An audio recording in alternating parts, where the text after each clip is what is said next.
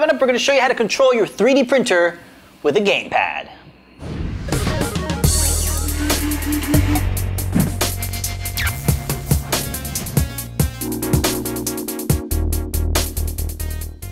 So we've been testing out OctoPrint on the Raspberry Pi, and I noticed a pretty neat feature that lets you control the movements of your 3D printer with simple key presses. It's actually called Control Key Mode. This is a feature that was contributed by GitHub user Daniel Nudie that was implemented by Gina in version 1.2. To activate it, all you need to do is go to the Control tab in OctoPrint and mouse over the camera preview image. Here, you'll notice there's a little tooltip overlay, and if you click on that little arrow, it'll give you a full breakdown of all the key commands. You can use the arrow keys to jog the X and Y axis of your printer head or printer bed, really depending on what type of printer you have. And if you want to control the Z axis, you can use keys W and S.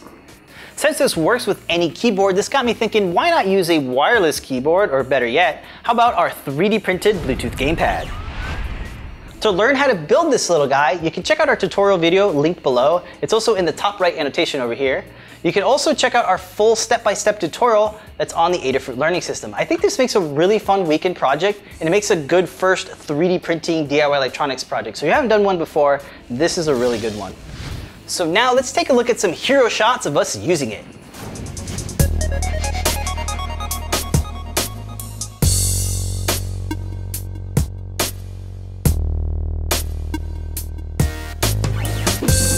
Okay, so not only is it fun to play with, it's actually kind of useful, especially with those printers that don't have onboard LCD controllers. I found it comes in handy most when I'm queuing up prints and when I quickly need to home the printer when I'm away from the keyboard.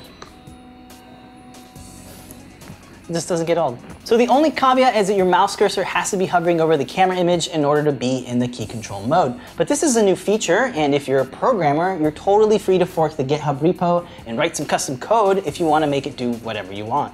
So there you have it, a pretty fun and useful way to control your 3D printer. If you haven't already, I totally recommend checking out OctoPrint. It's a great way to get your printer on your Wi-Fi network. I hope you guys had fun watching this video, and I want to know how you guys control your 3D printer. You can let us know in the comments, or if you have any questions, we'll answer those on our live 3D Hangout show that's on every Thursday. Thank you guys so much for watching. If you want to see more projects, you can check out our playlist, or if you haven't already, subscribe for more weekly projects from all of us here at Adafruit. I'll see you guys next week, but until then, remember to keep on baking.